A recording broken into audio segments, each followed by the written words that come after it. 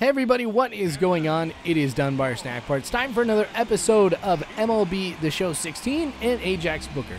As I mentioned in the last video, I was going to go ahead and do a Q&A video, so this is where I get a chance to answer the questions that you posted in the comment section of the last video.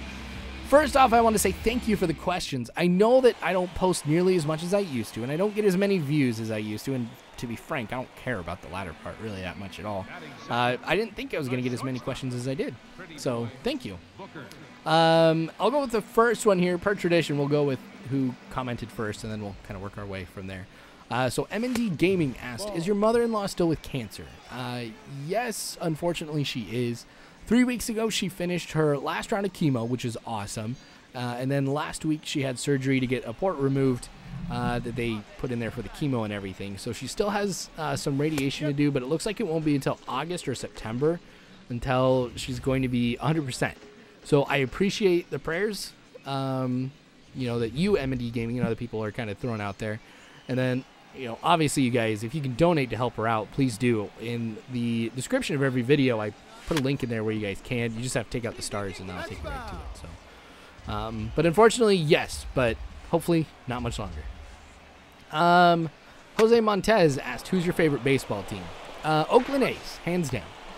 So I live in Nebraska. I grew up here, and so I don't have like a home team, if you kind of get what I'm trying to say there. Like, you know, obviously if I lived in Kansas City, I'd be a Kansas City fan. I shouldn't say obviously, but likely that's the case. So when I was younger and I was like, I need to find my baseball team, this was the time of Moneyball. So after that, or during that, I became an Oakland A's fan, and that was really, really cool. Just seeing that all happen in like 2000, 2001, that was awesome. Legit Gamer says, nice video, man. I know it's not a question, but I just wanted to give you a quick shout out, man, because you seriously like post on every single video, and I can't tell you enough how much I appreciate you just doing that. I know it doesn't take that long, but it means a lot, so thank you. Citing Ostrich asks, what do you think about Xbox having no real baseball simulator since MLB 2K13? You know, I do have some mixed feelings about that. You know, MLB 2K was really not that good. You know, and it sucks for people who are big Xbox fans and also baseball fans because they don't get a chance to play it. I mean, most people who are like super into baseball though are, you know, going to go out and purchase a PlayStation because I think there's this caveat in the agreement with MLB and 2K that said that they have the exclusive rights unless the maker of the console goes ahead and produces a game, which is, you know, Sony owns San Diego Studio, and so they can make the show, but they can only have it on the PlayStation, which makes sense. I would like to see another game, though, to kind of give the show some competition, because there's really nothing stopping the show from being the exact same game every single year, minus updated rosters, because there's nobody they have to keep up or try and beat. So hopefully there'll be some competition in the future, and hopefully the show gets even better because of that, in my opinion. So Hawkeye Gamer Guy asks, who was your sports idol growing up, and how do you try to be like them? For me, it was Lou Gehrig. In his speech that he gave at his retirement, where he talks about being the luckiest man on the face of the earth, I think that was really awesome. It really showed a lot of humility, because in that moment, a lot of people could say, oh, hey, pity me. You know, it sucks that my body is deteriorating in front of my eyes and I can't play the game that I love. But he focused on how happy he was that he got a chance to play baseball and be a Yankee. And so for me, what I try and get out of that is to always be humble and focus on the good things in life, because that is really what matters. So I know Lou Gehrig wasn't perfect, but that's what he personifies for me, what I want to try to emulate in my own life. Dalton Christensen asks, how old is your oldest child? Hiram is 3.5 years old now, actually over that. If you go back, you can actually find a video where I announced that I'm going to be a dad for the first time. That was really, really cool. I should actually go back and watch that. That'd be kind of cool to see. Logan Jackals asks, how old am I? I'm 31, which is a lot older than a lot of people apparently think that I sound like, which I don't know if that's a good thing or a bad thing. And, you know, I do this just for fun every now and then. When I was a kid, my brother and I, we used to have like a fake radio show. And so doing like commentary and broadcasting type stuff was something I'd love to do when I was a kid. And I guess this is just my way of continuing it as an adult. Spencer Bullentine asks a lot of questions, but the first one, what do I do for a living? So I work in an IT department for a university, and when a lot of people think IT, they think my job is to fix stuff, and I actually do not do that much of it at all.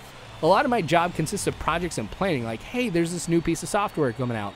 Jeff, tell me what you think about it. Is this something we could use? If we do decide to use it, how will we go about using it? How will we go about letting people know how to use it and stuff like that? So I do a lot of projects and planning, stuff like that. It's a lot of fun, actually, working with tech that's always changing. I love my job. You know, not too many people can say they love going to work every morning, but I'm one of those people. So, and then Spencer also asked, will I ever do a face cam? Nope. Sorry. Just not going to do it. I don't know why. But, yeah. Never done a face cam. Doubt I ever will. Jesse Chitwood asked, what's the biggest tornado you've ever experienced? Well, there's actually never been a tornado in Lincoln. It's like an ongoing streak we always talk about here. But when I was younger, like 12, I was at my church for scouts, and we went out the back, and the tornado sirens were going off, and we saw this tornado that was outside the city limits. We're like, oh my gosh, that's so cool. And then the tornado sirens kept going off. We went inside. We played basketball for a little bit. They're still going on. We look out front, and we look up in this like glass foyer, and we see clouds spinning, which was pretty cool. And then there's this huge gust of wind, threw the doors open, freaked us out. We ended up running towards the hallways and hiding out there. But I love tornadoes. I love big storms. My wife hates it because whenever the tornado sirens go off, I still go outside. And sometimes I've even gotten on a ladder to get on the roof to see a tornado. But that's the largest one I've ever experienced. Let's see. CNC Place asks, do you plan to have another kid? If so, what are some ideas for names?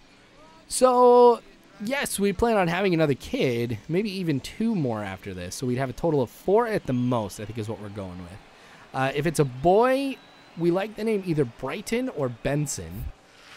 And then if it's a girl, we'd go with the name Kennedy, which I like that. So that's names for kids, potentially. We'll see. And then CNC Place also asked, what are the top 3 games of all times? Sports related or not? That is a very tough question to answer because it changes all the time. Like if you ask somebody what's your favorite movie, that changes all the time too. Right now, and for a while, my favorite game has been Arma 3. I'd say the last 3 years it has been Arma 3. I love the idea of a military sandbox where people make all these missions. It's never the same experience. So I love that. And that's why I've done a lot of videos of Arma, because I just love playing that game so much. When I was younger, the X-Wing series, so like X-Wing versus TIE Fighter, all that stuff, like just love that. Oh my gosh. And there was another flight simulator that I had called USAF that I love too. Total War series has been up there. Oh, I'm going. Sliding into home. Yes. Safe, but not by much.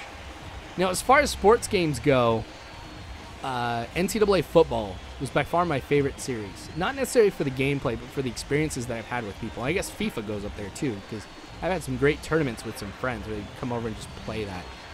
Yes, the show is up there, but when you've played these games as much as I have, they're just not that fun anymore. You know, you've done all the same stuff, and so it just gets pretty repetitive. So that's why I'm not saying the show's on it. Not that I don't like the game, it's just not one of my favorites because I've played it way too much. Oh, I didn't know that that would end up being what would give us the winning run. Ajax Booker, player of the game here. Had 2 hits, a triple and a double, and 2 stolen bases. So all around a great game. You know, I feel like this commentated itself a little bit.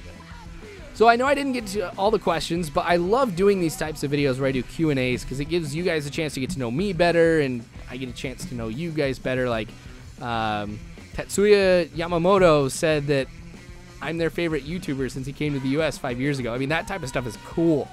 Like, that's what I love doing this for, is that type of stuff.